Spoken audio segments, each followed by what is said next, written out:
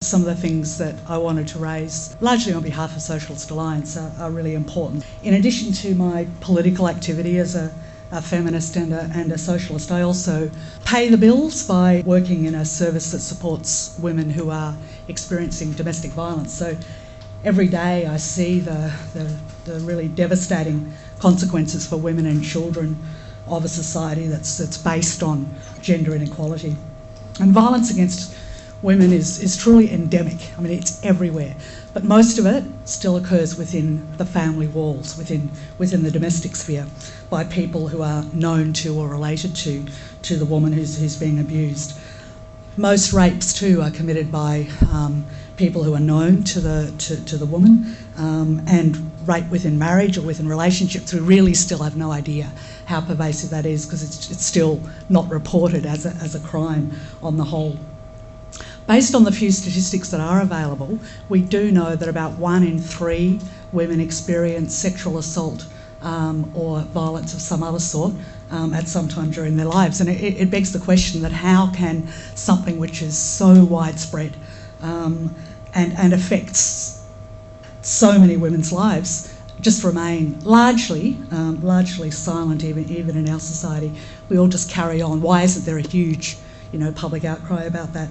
And I wanted to spend the time that I've got today just talking about why violence is not an anomaly in capitalist society, how it's totally embedded in one of the main institutions of that society, that being the family, and also what that means for our battle to free all women from all forms of violence and from the sort of systemic inequality that allows misogyny to flourish even in this supposedly civilised society that we live in.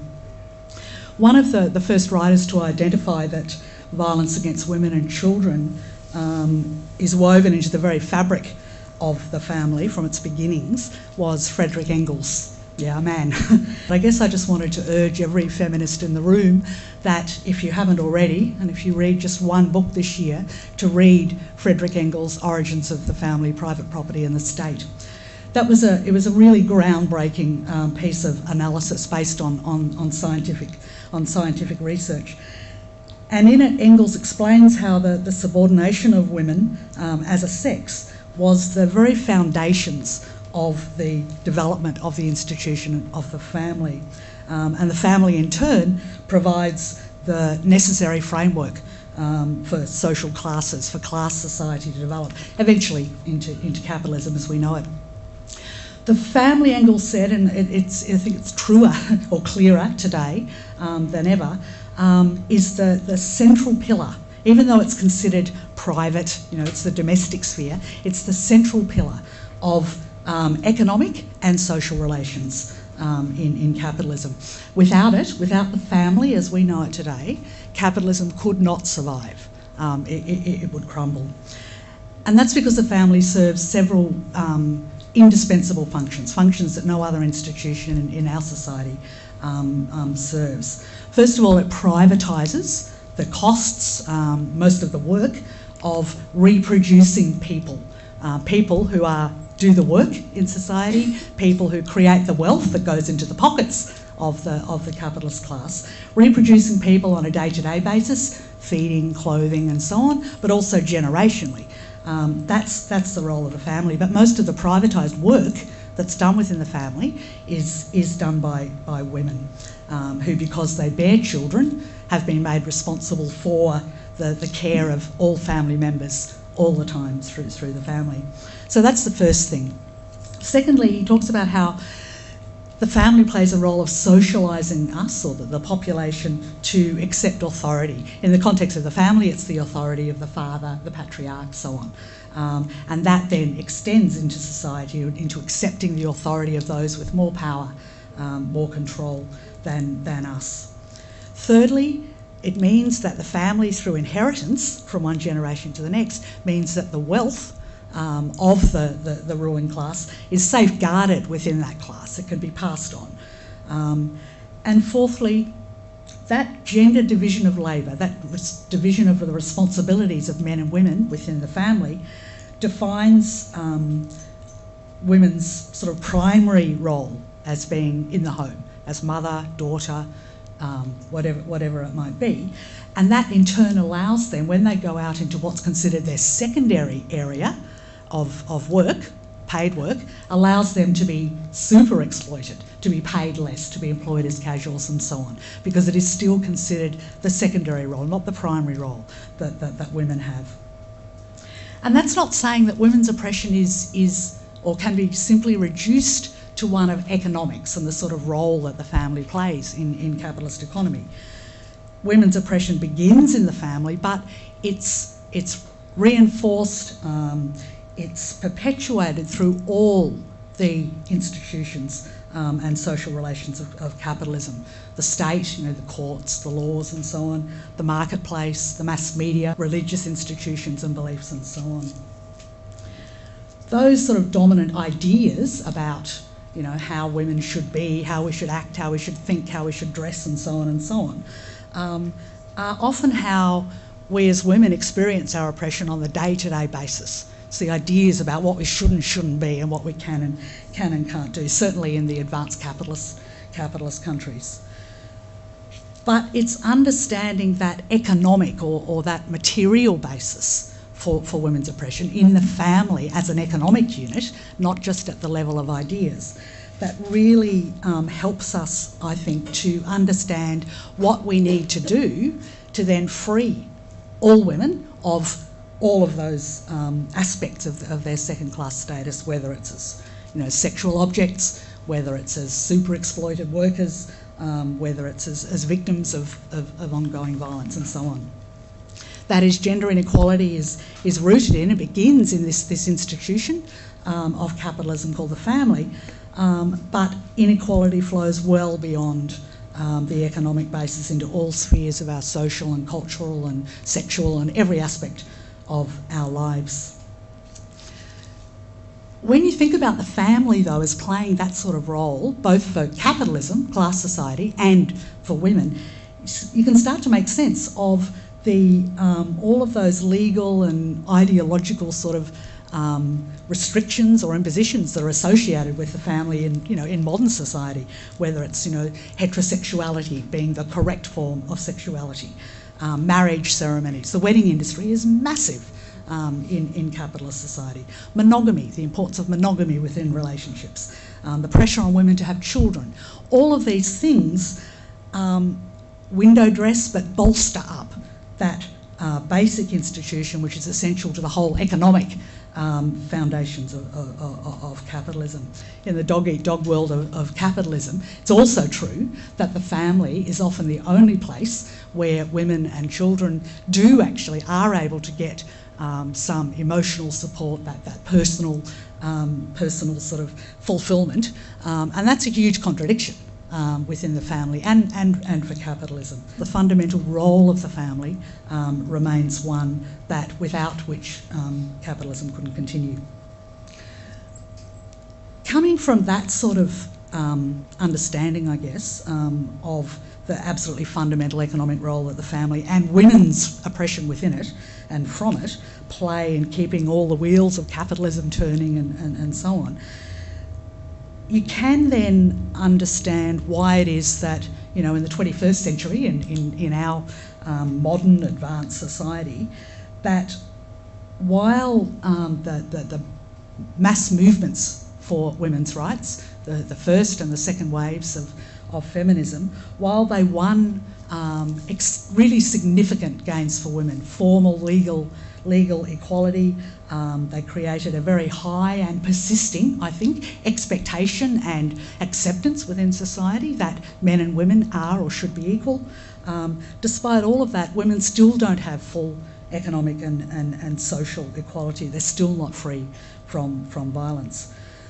Those first and second waves of feminism, the turn of the last century and then from the sort of late 1960s to early 1980s, the achievements of those huge battles for change were incredibly significant. Women now legally, formally, have the right to equal pay, won the vote, the right to stand for Parliament, even be elected as Prime Minister, etc., etc.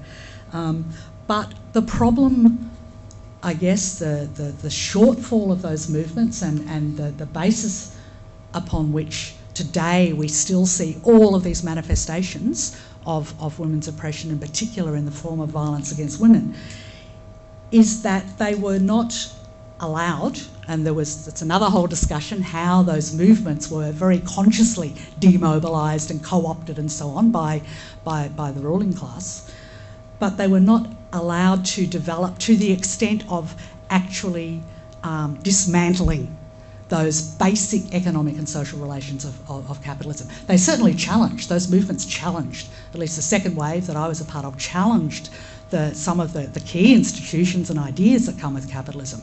But capitalism remains, the family as that basic unit of capitalism, and all the ideas that go with it remain. And the consequence of not dismantling that foundation of women's oppression is that all of the hard-won reforms, and they've been really hard-won, that have been made by women for women, are constantly under attack. Capitalism is always attempting to take them back, particularly in periods of crisis for capitalism, which we've seen especially over the last few decades, where capitalism is, as a system, as a global system, is facing enormous challenges, has really deep problems, and therefore the viciousness, the concerted campaign to take back every single gain that those movements were able to make for women, and which cost capitalism, whether it was publicly funded childcare and so on, that offensive is escalated in periods of crisis. I was going to, but I won't because of time, talk a little bit about how that offensive by capitalism around the world at the moment actually impacts. Certainly impacts more so on women, but also particularly on working class women who, in the advanced capitalist countries, but especially in the third world, are in fact falling further and further away from the formal rights that were won by the movements, let alone full equality. But it is something that I think is really worthwhile people, learning about and becoming familiar with exactly what is happening to women as a whole under this sort of current offensive of capitalism, because it's important that we understand where we fit in this system, which now is totally globalised, this economic system, but also the social relations that come with capitalism that are totally globalised. What I do want to finish up by saying, though, is that the ways in which capitalism, through the family, utilises and maintains gender inequality and the subordination of women are there's deep contradictions within them. And we're seeing that at the moment. This sort of neoliberal drive to force more of the responsibility for looking after children, the elderly, the sick and so on back into the family, to cut costs for the state, to reimpose on what will mainly be women the responsibility for all of that work and so on. That's happening at a time where women's participation in the workforce has never been higher or more consistent. And capitalism as a whole doesn't have any real interest in driving women out of the workforce en masse. Women play a really important role for capitalism in the workforce, which is that they are, because they are paid less on average, because they take casual part-time work and so on, their workforce participation can be used to drive down the wages and working conditions of all workers, of the whole working class. That's a really important consideration for capitalism.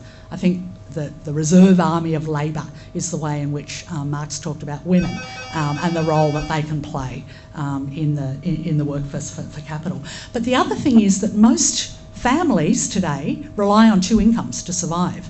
And if women did leave or forced out of the workforce en masse, the resulting social conflict, the instability for capitalism would be really significant. So the pressures on the family unit to both be the traditional family unit with a very clear sexual division of labour between men and women, and the needs of capitalism in the labour force, that contradiction's growing, and the pressure's enormous. It's an increasingly unworkable reality. If that understanding of women's oppression as not just being some sort of unfair consequence of, but as being a foundation stone, an indispensable pillar of the sort of society that we live in, that does lead to certain conclusions about what's needed for gender inequality to be eradicated. If you have study and come to the same conclusion that the economic role that women play for capitalism is indispensable, then you conclude, you automatically led to the conclusion that what is actually required is to liberate women, is a revolutionary transformation of society. And I guess, I mean, for me, revolutionary feminism sort of encapsulates what I'm talking about. The dismantling of that economic system which is based on the family and all the social relations that go with it, that is the development or the move towards socialism, trying to create a society which is not based on classes. That is going to be necessary for women to be fully liberated, to have full equality, full freedom from violence and so on. And it means then for me as a feminist that that sort of struggle for socialism or against capitalism and all its sort of forms of oppression, whether it's against people of colour, LGBTI community, the working class and so on, that struggle is just completely integrated with and part and parcel of my struggle as a feminist for women, for women to be free. But equally, I think that for women's liberation to not be considered an absolutely integral part of any left or progressive struggle is a dead end. So for those leftists, for example, who talk about the fact, women's gender equality can be dealt with or achieved after the revolution, or even that, well, for socialists it's not a priority to participate in this feminist campaign or that campaign for a women's right. It's not essential. It's more urgent to campaign for the rights of the working classes as a whole through the trade union movement or whatever. Those sorts of views, I think, are a dead end, both for feminism and for socialism. And I just mention that because there is an ongoing discussion on the left which I think is really, really important about how we, as socialists as well as women and feminists, relate to this new flourishing of campaigns against violence against women and for women's rights. Personally, I'm extremely optimistic about the prospects for the feminist movement, because I think that when you look at what's happening in the world, look beyond Australia, look at what's happening in the world and see women absolutely leading the revolutions in Latin America, for example, or at the centre of the mass upsurge against the austerity in Europe, or see the new women's movement, the new feminist movement that's actually arising out of the struggles for democracy in the Middle East. This is the context. In a global capitalism, their struggles, their victories are ours in Australia as well. And I think that feminism is becoming much more integrated into it, sort of at the heart of these struggles of peoples all over the world as capitalist crisis gets deeper and deeper, who are saying no more, enough, and are starting to look at alternative societies. And in the case of Venezuela, Cuba, Bolivia, are starting to create alternative societies in which all people are liberated, and women are the majority of all people. So for me, that's an incredibly hopeful and important development over the last little while.